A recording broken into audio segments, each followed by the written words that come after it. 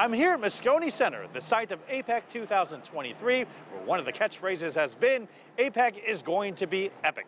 The event is taking place at 3 buildings, Moscone West over there, Moscone South over here, and Moscone North, which we are going to enter.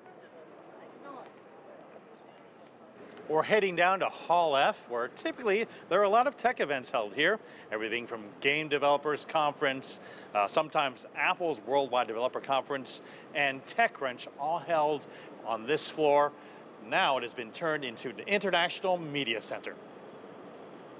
And at these desks, working hard to bring you the news, are more than 2,000 accredited journalists from around the world.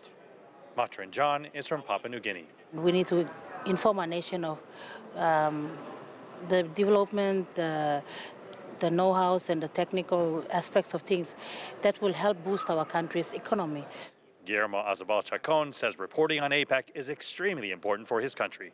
The awaited meeting between Joe Biden and President Xi Jinping is so important in Spain also. And also here at the International Media Center, you'll see that CGTN and CCTV have set up their own studio where live broadcasts and interviews are happening around the clock. And one reason APEC is happening in San Francisco is tech innovation, and that's being featured here at the Media Center. What better way to look at it than take a visit to Meta's booth, where they have the Quest 3, one of the latest mixed reality headsets. I've opened up sort of a crack in the universe or something, and I'm firing shots into space. I may look crazy, but this is pretty wild. Whoa, okay, things are coming at me now. And in the world of technology, there's always one more thing. You got one more thing. Show me that. Yes, we do. So we have the Ray-Ban Stories Generation 2. These just came out. The cool thing about these ones is that they have AI integrated technology on here.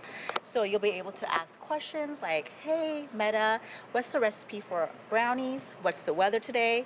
And it will speak back to you. Okay, do you want to put them on, see how they look? Sure. Or? There you go. We're partnered up with the Ray-Ban. So they just look like regular glasses, right? They look like regular glasses. The cameras are right here. We also have integrated speakers on here as well. So we can also listen to music, open Spotify. We can also talk on the phone.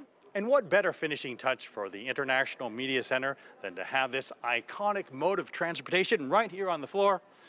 This, of course, the famous San Francisco cable car, providing a beautiful backdrop and inspiration for reporters around the world. Mark New, CGTN, San Francisco.